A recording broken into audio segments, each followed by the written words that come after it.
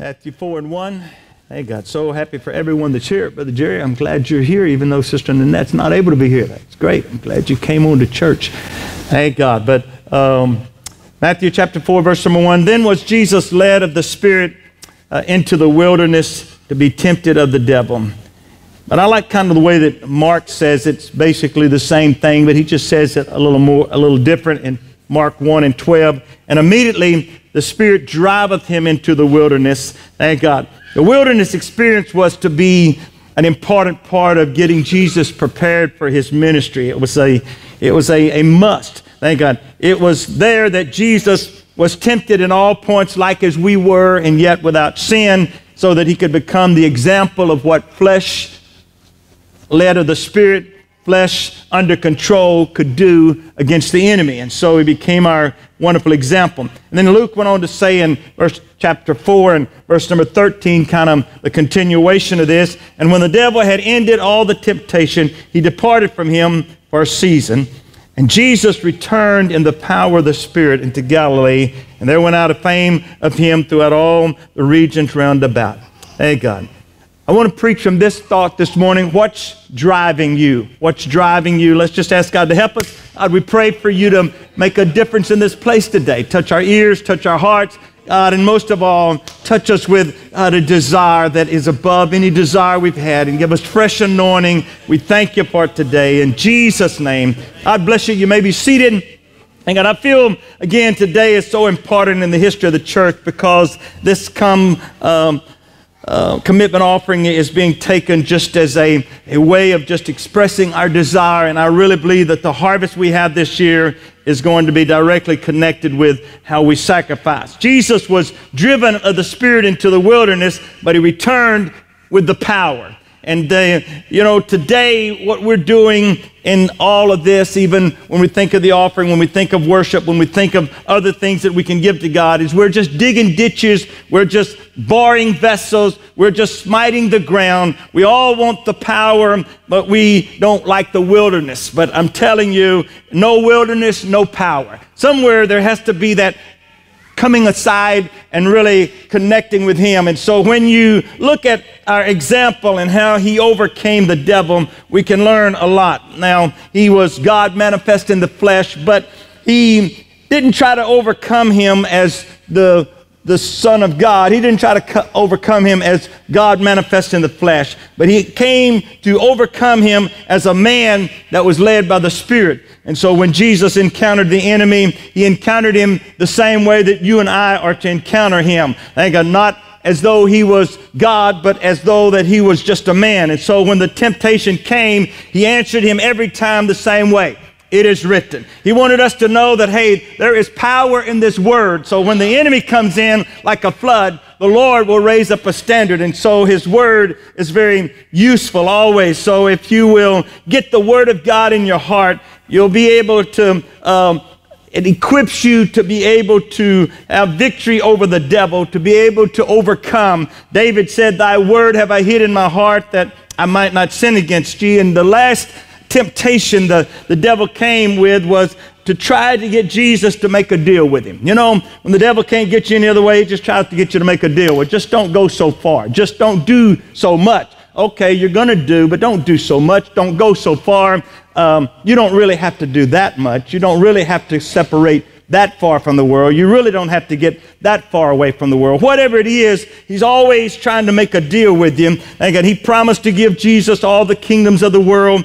And so once again, Jesus uses a word, and Jesus in Mark chapter 4 and verse number 10 said, then said Jesus unto him, get thee hence, Satan, for it is written, thou shalt worship the Lord thy God, and him only shalt thou worship. Thank God. If you will resist the devil, thank God, and you will let God break the chains that have you bound, and you will recognize that you can overcome Satan. And matter of fact, you can get to a place where the devil can't even go. Matter of fact, that's what was happening around here a few minutes ago. When you start worshiping the Lord, you're getting to a place where the devil can't go. He can't go into your worship. He can't, because he can't worship. Thank God. It makes him angry when we start worshiping the Lord. And so after Jesus overcame. Verse number 11 says, then the devil leaveth him, and behold, angels came and ministered unto him. And after you have overcome, there's always the victory celebration. There's always that something about coming in the presence of the Lord and beginning to worship him, that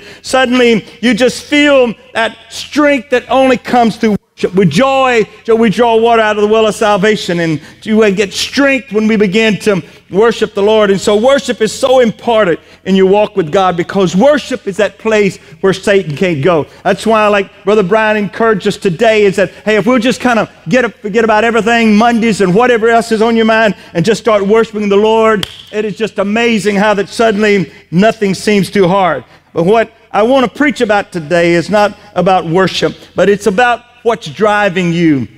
And God, where is your passion? Because Jesus said, I come to serve and not to be served. I don't want to ever see the church as serving me. I want to see the church as a place where that I can go and serve him. Because really, it's more than what I can get out of the church. It's what I can give to the kingdom. And really, the kingdom of God is where that we are to be investing ourselves. Jesus said, I must be about my Father's business, or I must be about what the Spirit is wanting me to do. Jesus was consumed with seeking and saving that which was lost. Jesus, the Bible said that the zeal of his Father's house had eaten him up. And so the question is what's driving you?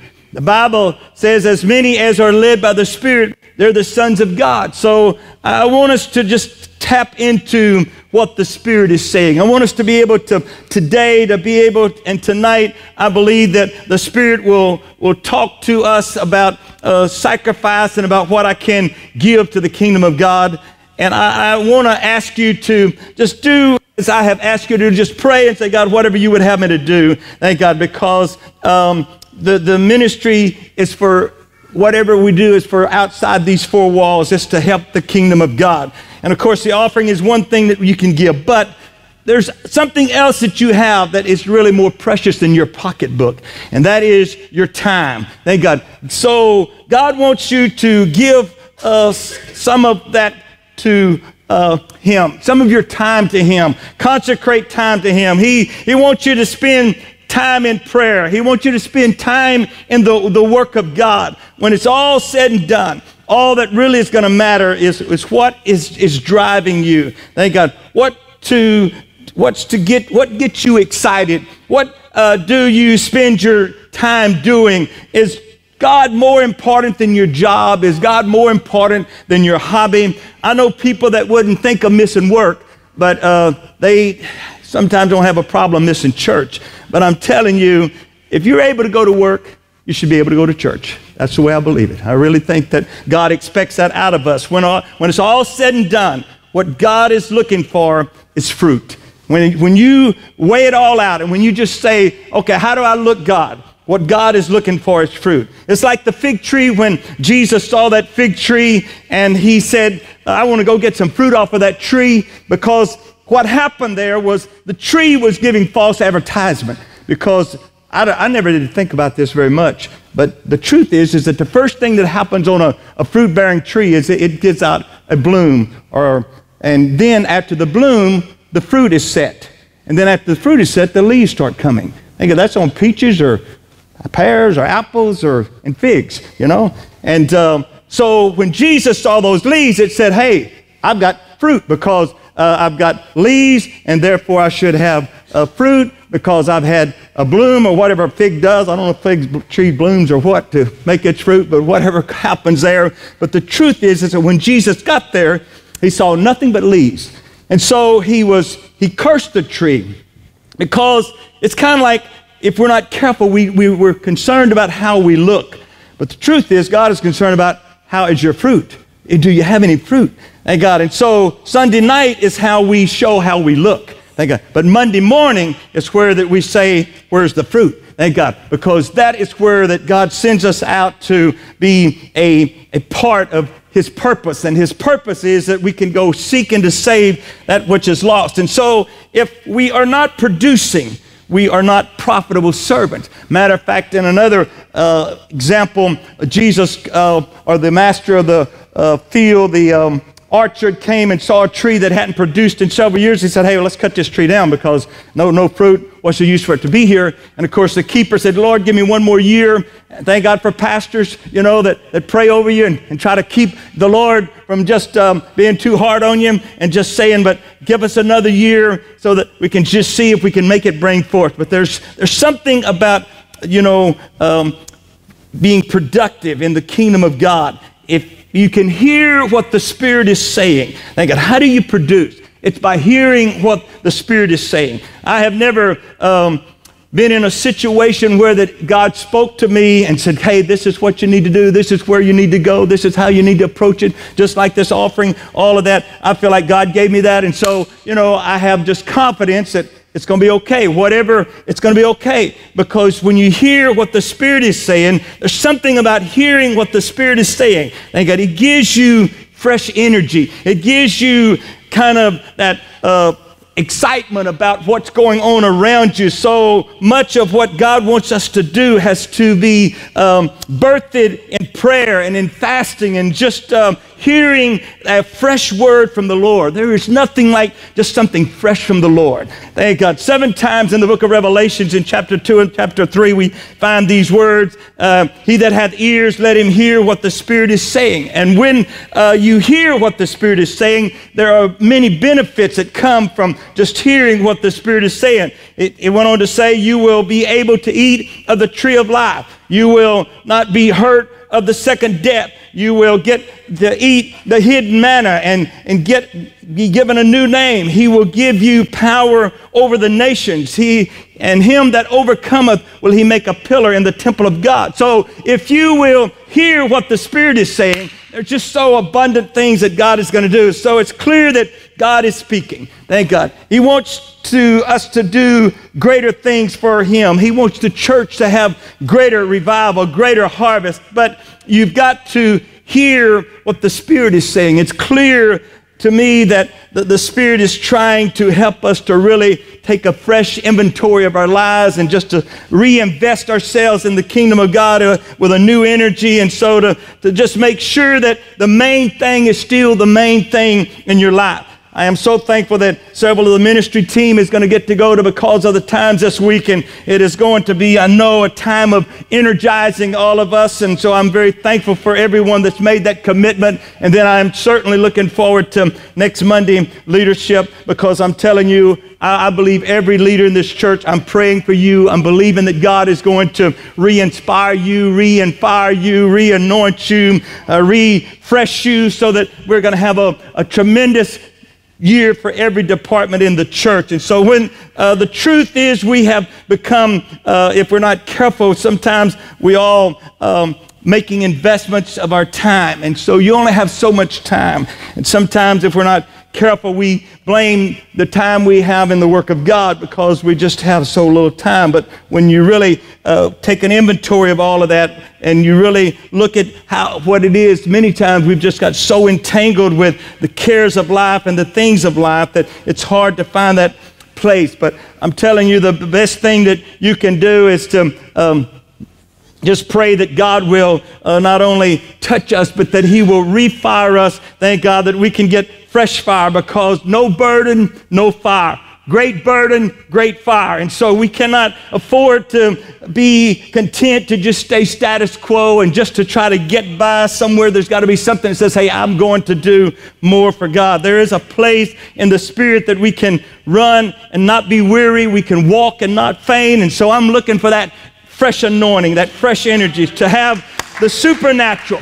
Because there is a supernatural move of God that we've got to be driven by the Spirit and not by our flesh. We've got to recognize that, hey, this flesh is not going to get the job done. We need the supernatural. It's so easy to miss what the supernatural power and energy that God has for us, because we can just miss it, because so many times it's just him speaking to us in that still small voice. God never intended for us to do his work in the strength of our flesh. He's always wanted us to know that there is spiritual anointing. Thank God there's divine energy, there's divine strength, there's divine power to do the work of God. There are 2 ways that you can hear from God. One is by the preaching and the studying of God's word, and and God just speaking to our hearts. But the other is by hearing what the Spirit is saying, and God just speaking things into your heart. And the Spirit can speak to us in so many ways. It has a way of just touching us. And one of the main ways that he speaks to us is like he spoke to Elijah with that little still, small inner voice that just says, this is the way, and walk you in it. And God, because, you know, Burger King didn't get it right when it said, have it your way. Thank God, I've tried that, thank God, and I like it letting him have his way a whole lot better than me having my way. It just works out a whole lot better. And if you will wake up, thank God, and hear what the Spirit is saying, this will be the greatest year of the church. This will be the greatest hour of the church. You know, Elijah felt he was the only one. He got all down in the dumps and depressed and all of those things. But when it was all said and done, God sent an angel to minister to him, because God understands our humanity. And I believe that here today, God is trying to come to some of you that says, man, Smith, you just don't understand how much I've been pressing and pushing. I just don't know how much more I can go, how much more I can do. I'm telling you, the Lord understands that. Thank God, you're not going through whatever you're going through without God noticing it and being aware of it. But I'm telling you, thank God, you are dealing with a molehill, thank God, and God's got a mountain for you. Elijah was down in the dumps, and the Lord said, hey, thank God, you need to get out of the mully grubs. I want you to come to the mountain. And I think God's trying to call some of us to the mountain. Thank God, you've been in the wilderness long enough. It's time to go to the mountain. It's time to say, God, I need a fresh touch. I need fresh anointing. Thank God, look, God knows when enough is enough. God knows when your burden is more than you can bear. And somewhere you just have to relax with faith that God, you will not put more than you can bear. He knows when our burden gets us down. He knows when disappointments is all around. Hey God, it's amazing how that when God begins to bring the church together in unity, the devil tries to do everything he can to distract us from the good, thank God, and try to get us focused on the few things that aren't good. But I'm telling you, it's so much good that God is doing that I'm not about to let my eyes get on something that's not good, something that is disharmonizing, because God is wanting to harmonize us. He wants to bring us together. Thank God, he knows when life caves in on us. He knows when brooks dry up, thank God, but he's always got another way. And the old song still works for me today. I thank God for the mountains. I thank God for the valleys. I thank him for the storms he brought me through, or I've never had a problem that he couldn't solve. I've never had it's just showed me what faith in God could do. So through it all, I've learned to trust in Jesus. I've learned to trust in God. I've learned to depend upon his word. I am so thankful because we have, his word, and we have his name, thank God, and we have his blood, and there is nothing that can come against you if you get yourself in the word, get yourself calling on the name, get under the blood. God can take you through whatever you're having to go through. And so I am thankful that God has saw us through so many storms, thank God, and so he's more than enough today. Thank God, I know he's more than enough. When you look to do at the things that God says that his voice is speaking into us today and is saying, thank God, this is the way, and walk you in it. Thank God, it's not time to quit. It's not time to give up. It's time for the Spirit of God to get in the driver's seat. And so what drove Jesus into that wilderness seemed to be the last place that you would want to be. But the truth of the matter is when he came out of that wilderness, the Bible says he came out in the power of the Spirit. Thank God, there is power that you get when you go through some things. And so it's time to be driven to go ye into all the world and preach the gospel. It's time to be driven, because ye shall receive power. After that, the Holy Ghost has come upon you. You're going to be witnesses. It's time to just be driven of the Spirit, that greater is he that's in you than he that's in the world. And it's time to hear, these signs shall follow them that believe. If we will hear what the Spirit is saying, and God is fixing to give us a double portion of what the book of Acts church had. That is really God's will in this last day, that the last church, the latter house, will be greater than the former house, that he wants to give us the Elisha portion of Elijah's blessing. Elisha said, I want a double portion. I believe God wants this end time church to have a double portion of the book of Acts church. And God is ready to give us more. Thank God. I don't know about you, thank God, but I need, thank God, a double portion of God's love. I need a double portion of God's grace, and I need a double portion of what only God can do in my life. Let's just stand. Thank God. God is speaking. He is saying, get up, church. Thank God. There's still mighty revival to be had. There's still greater things than these that you're going to do. Thank God. If he could take 4 leopards and defeat an army, thank God. Think what God can do with his church.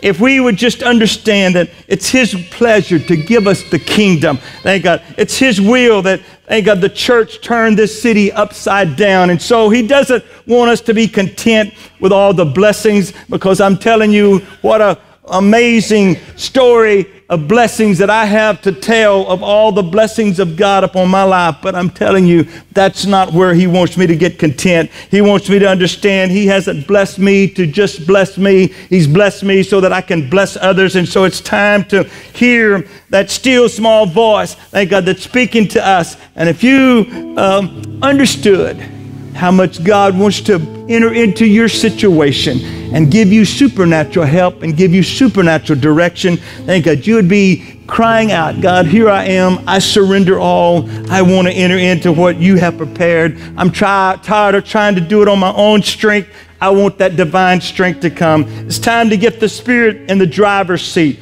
thank God. So what better time than now? Thank God. What better day than today? Because God is ready to guide us. He's ready to drive us into a fresh place of power and victory. But somewhere you just got to take that step of faith. Somewhere you got to say, I want it. Thank God. I'm willing. I'm ready to pay the price. And just listen and hear what the voice is saying. We've talked a lot about trying to just pray and ask God what he wants you to do in giving. But I'm telling you, there's a greater prayer than that you can pray. And that is the prayer of God. What would you have me to do? Thank God. What type of fast do you want me to go on? What type of prayer life do you want me to get into? What type of soul winning do you want me to do? Where is that place? And I find that anointing and I find that ministry that you really would have me to do. Because God didn't save you to just sit on this pew. He saved you to minister back into the kingdom. Every one of you need to be involved in ministry and doing something for God and feeling like that I have purpose. Praise God. So while we sing a chorus, I think it's consecration time. I think it's time to just reach out and say, God, I'm ready. Thank God. Wherever you want to drive me, if it's in the wilderness, if you're ready for me to come out of the wilderness, maybe you've been in the wilderness, it's time to come on out in the power of the Spirit.